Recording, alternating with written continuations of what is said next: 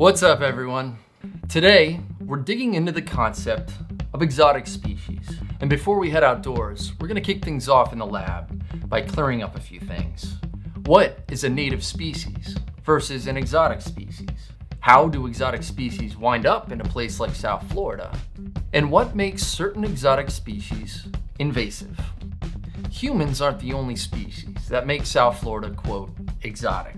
In many ways, this subtropical paradise can be pretty harsh. But with technology, like air conditioning and mosquito repellent, we've adapted. And we've also made nature adapt to us. You might say that we are the ultimate exotic invasive species here.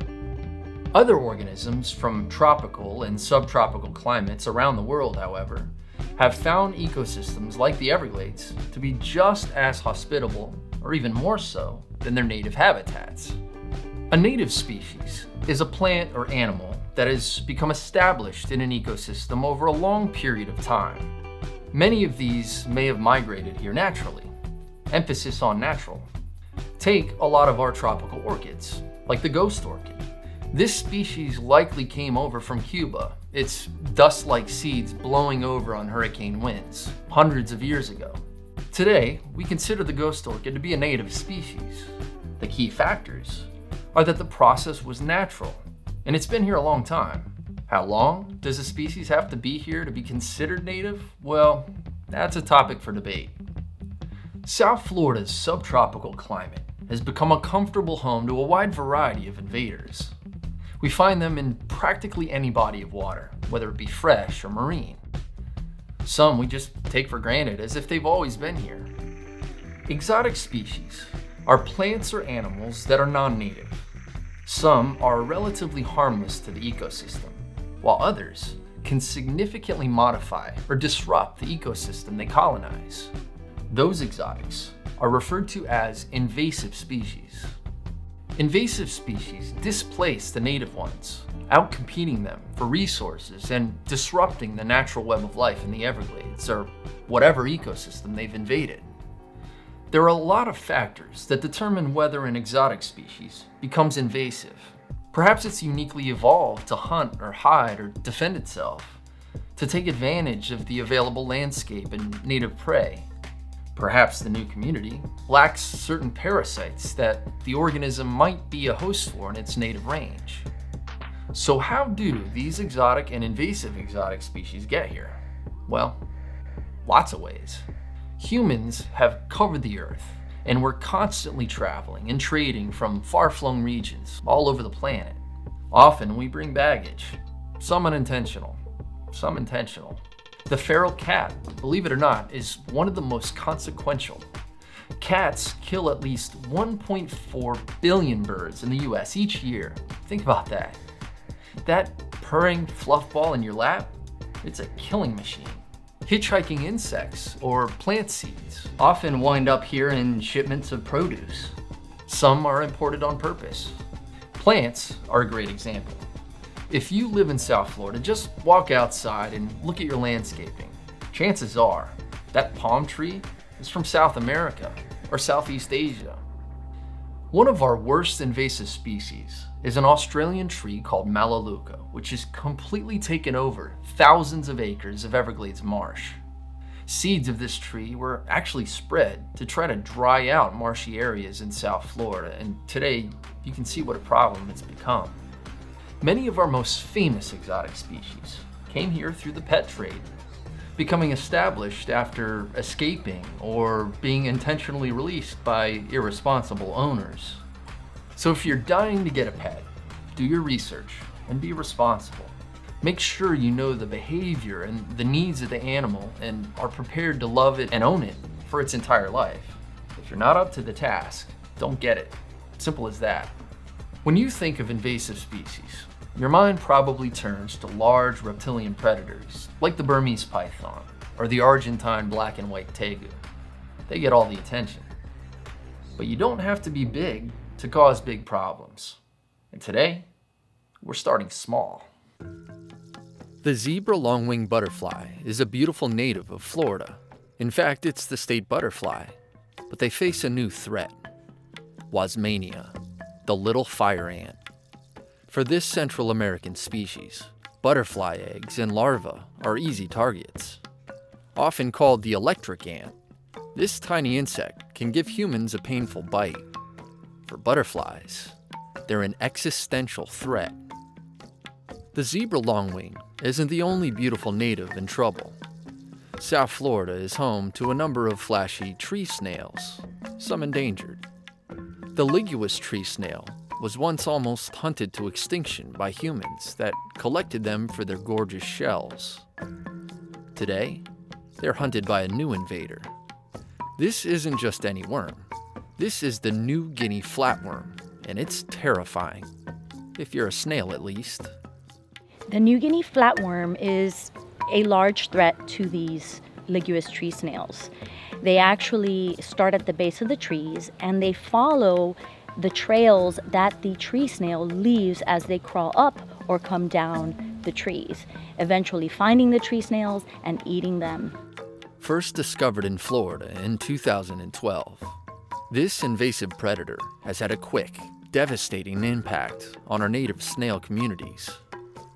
Hammocks, which once hosted thriving populations of tree snails, including the gorgeous ligulous tree snails, have become graveyards of empty shells. But there is another slithery invader that has become infamous in South Florida. Python, python, right there, right there! The Burmese python. Growing as long as 19 feet, the hungry constrictor can give the alligator a run for its money. Woohoo! All right, what number is this? $2.99. $2.99. What's worse, they're spreading and eating just about anything that moves. Yeah, the Burmese python. It is just an absolutely fascinating creature. For it to have taken over an ecosystem that's pretty harsh. I call these Florida Burmese pythons. They're not Burmese pythons anymore. They basically are top apex predators that have learned the environment in and out and just taken over. You know, they have to be amazing to be able to do that. The Burmese python problem is a human problem.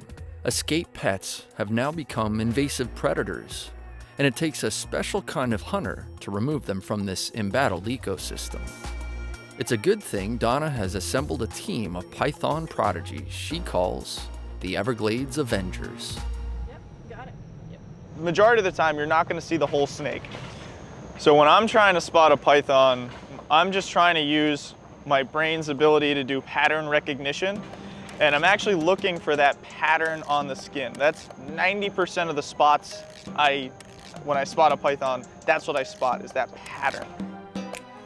Kevin is an experienced herper with an amazing ability to spot pythons, and he's caught a ton. In fact, he's shattered the record for most Burmese pythons caught in a single month. I moved from Indiana to Florida about 1.5 years ago with the sole purpose of figuring out how to become a python hunter. And Amy has figured it out all right. In that time, she's caught just over 100 pythons, including this 17-foot 3-inch monster, all by herself. One of the hardest parts about hunting the pythons is that we have to euthanize them. They're beautiful, fascinating, and amazing creatures, and it's not their fault that they're here. If that's the case, then we should do everything we can to use as much of the python as we possibly can so they don't go to waste, so they don't rot in a pile somewhere. Python hunting and high fashion don't often go in the same sentence. Amy, however, has teamed up with Be Swanky, a local brand that is fashioning designer handbags out of the skins of pythons removed from the Everglades. A portion of their proceeds supports the work of the Alliance for Florida's National Parks, a win-win if you ask me. As of 2020, licensed contractors like Amy, Kevin, and Donna have caught over 5,000 Burmese pythons in the Everglades. But they do it with a little help from their friends. And I couldn't pass up the chance to give it a try. There you go. Woohoo! That, folks, is exciting. Even my daughter Scout tagged along. I've had almost 200 volunteers that have helped me spot, catch, bag, and remove from the Everglades. And Scout is going to be the youngest that I've ever taken out. She's 5 years old. That's the age that I was when I fell in love with snakes. So it's going to be kind of a cool thing tonight. For the record, Scout did have fun, but it was a bit past her bedtime. Scout's just waking up from a nap, everyone. My buddy Mike Lorette loves reptiles of all kinds. For a herpetology enthusiast, this is a great place to live and work. Here in South Florida, we are extremely privileged to be the only place in the world where both crocodiles and alligators live in the same areas and coexist in the wild. Not long ago, Florida's American croc population was on the verge of collapse. Fortunately, they have rebounded thanks to important conservation measures. Mike is in charge of studying and monitoring crocodiles at Turkey Point Clean Energy Center, which has become an important nesting site. It's never a dull day at the office, and tonight, I get to lend him a hand. 1, 2, 3. Crocodiles have come such a long way here in South Florida, and when you look at potential threats to them as a species, you think about things such as invasive species. A threat like the tegu that could potentially impact the crocodiles before they even hatch could pose a big-time threat to the American crocodiles here in South Florida. The Argentine black and white tegu is gorgeous. It is also an invasive, opportunistic predator. The tegu is no match for a big croc, but here's the problem. This sneaky lizard loves eggs, all kinds of eggs.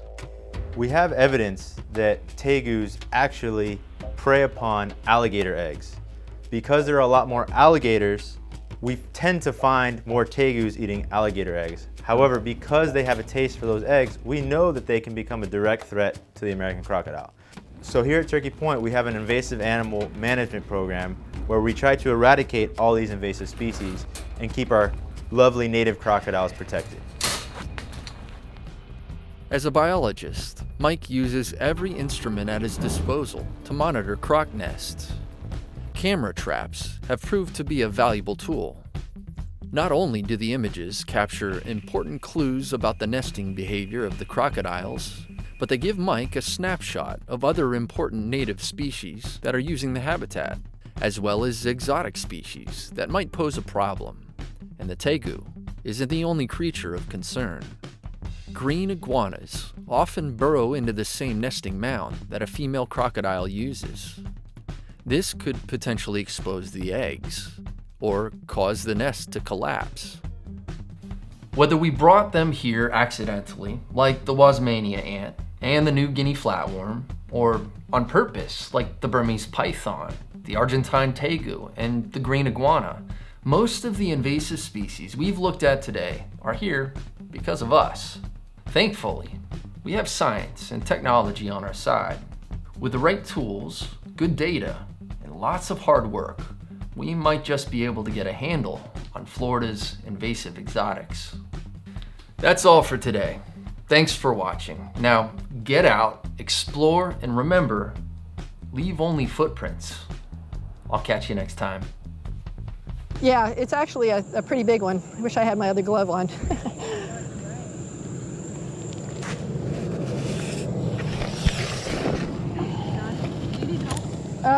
Not just yet, but let's see what we got here. Let's bring him up to the levee. Ah, yep, he's a big one. Woo!